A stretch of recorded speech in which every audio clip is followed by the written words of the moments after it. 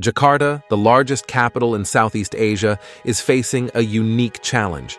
It's sinking faster than any other city in the world.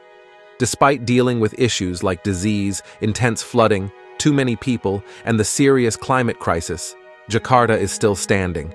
But here's the surprising solution from the Indonesian government. They want to create a brand new capital called Nusantara from the ground up. This new city aims to be a dreamlike place powered by clean green energy. Join us in today's video as we explore all the fascinating details about this upcoming megacity. Welcome to Superstructures, Indonesia's planned new capital, situated in East Kalimantan on Borneo Island, goes by the name Nusantara, meaning archipelago in Javanese. This choice reflects the country's growing ambitions for economic and strategic influence. The ambitious relocation project comes with a hefty price tag of around 35 billion, and by the year 2045, Nusantara is anticipated to be home to nearly 2 million people.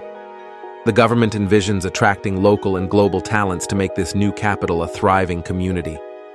Undoubtedly, this is one of the most significant infrastructure ventures ever undertaken by the Indonesian government.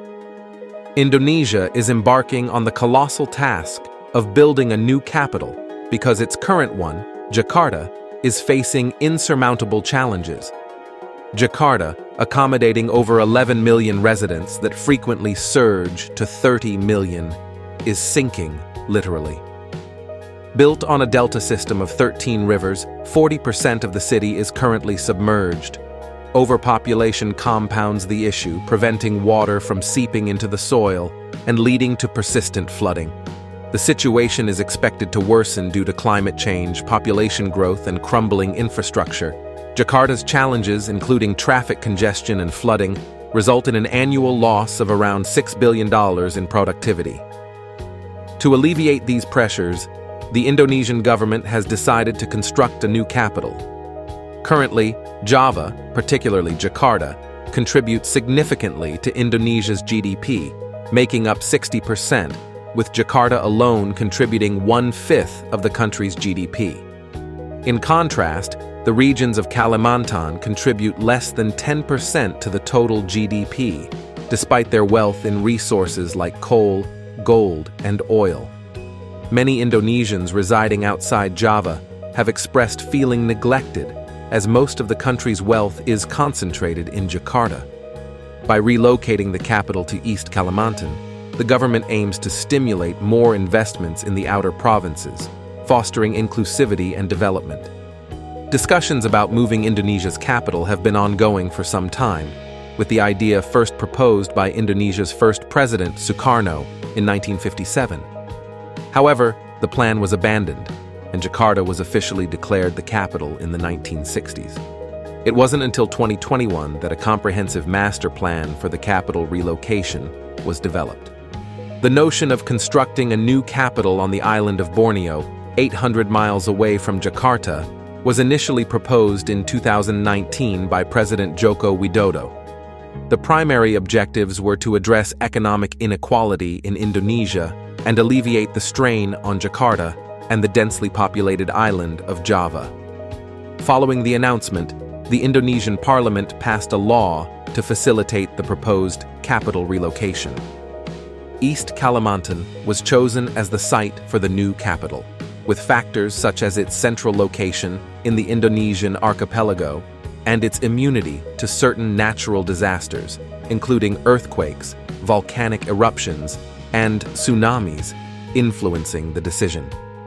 East Kalimantan, known for its jungles and orangutan population, currently has a population of only 3.7 million people. The strategic move to relocate the capital to East Kalimantan aligns with Indonesia's ambitions to assert itself as a dynamic Indo-Pacific power, leveraging its strategically central location. The nation's clear objective to establish maritime dominance in the region is evident. The magnitude of constructing a new capital is staggering, as the upcoming administrative center of Indonesia is slated to span an area of inland forests exceeding 200,000 hectares, roughly 3 times the size of New York City.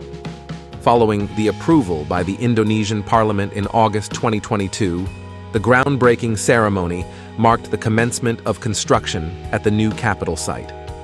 A key focus in the initial phase is the development of the Sipaku Ring Road, a vital access route to Nusantara, which is reportedly 80% complete. Acquiring land and formulating a comprehensive engineering plan are also top priorities during this phase, spanning from 2022 to 2024. The Indonesian Public Works and Public Housing Ministry has allocated $350 million to support the initial infrastructure development. Nusantara's development plan encompasses both soft and hard infrastructure, encompassing urban utilities, manufacturing facilities, seaports, airports, and a robust network and communication system.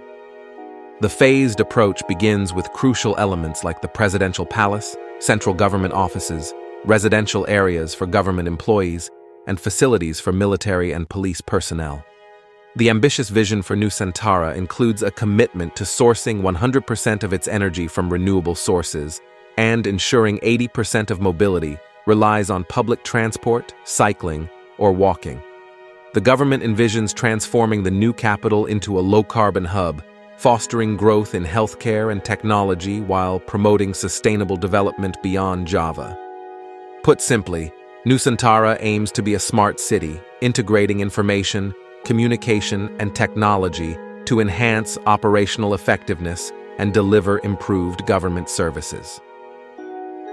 The substantial investment required for its development opens up significant opportunities for foreign businesses. While the Indonesian government will contribute just under 60% of the required $35 billion for construction, the remaining funds will be sourced from the private sector. Despite planners' intentions to sidestep issues associated with private investment, such as inequality and corruption, they find themselves reliant on it to secure the necessary funds for city construction. The Nusantara project is currently in its initial phase, facing delays exacerbated by factors such as the COVID-19 pandemic. Achieving the ambitious goals set for the new capital appears to be a formidable challenge for some. The government aims to relocate its presidential palace and other offices to the new capital by early 2024, yet construction activities have only just commenced.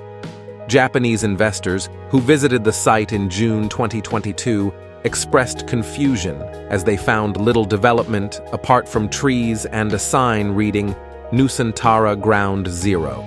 Subsequently, they withdrew their funding, citing a lack of a clear vision for the project.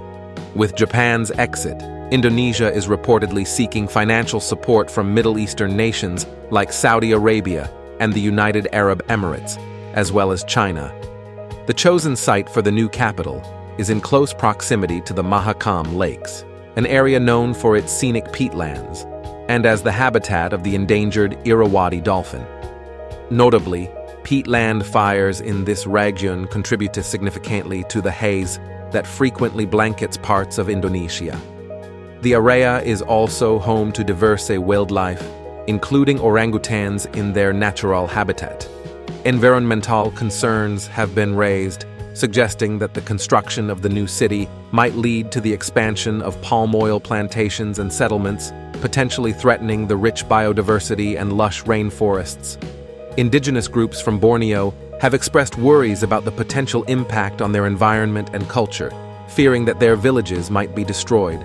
Additionally, there are concerns regarding the lack of legal mechanisms for compensating indigenous landowners, as the government does not recognize ancestral land claims.